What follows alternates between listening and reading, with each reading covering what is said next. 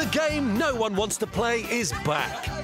The race to number 10, Snap Election Edition.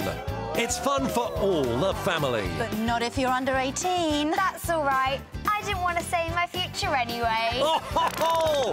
And thanks to the last dodgy coalition, there's now only 2 teams to choose from. English edition only. We're taking the blue side. And we're taking the red. Hooray!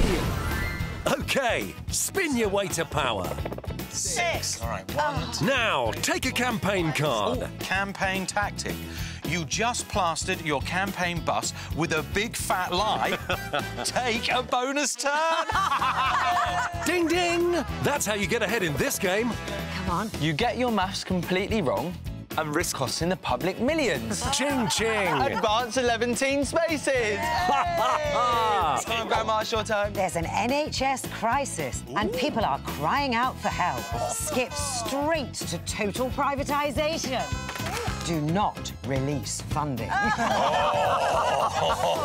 reshuffle your shadow cabinet until they all agree with you. Gain 10 power points. Great. Expenses bonus. A newspaper mogul is in town and you take him out to dinner. Take £2,000 from the pot to cover the champers.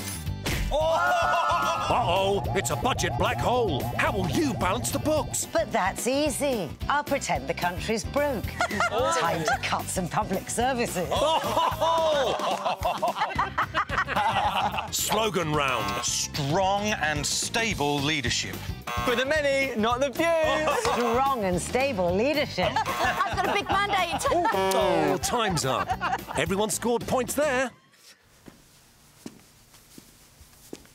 Finally, Brexit negotiations. All right. Nice dicing. Now close those borders and break up some families. And don't forget, in this game, nobody wins. Seriously? If you feel cheated by the current system, it's time to change the game. A vote for the Green Party on the 8th of June is a vote for a caring and confident Britain that's fairer for all.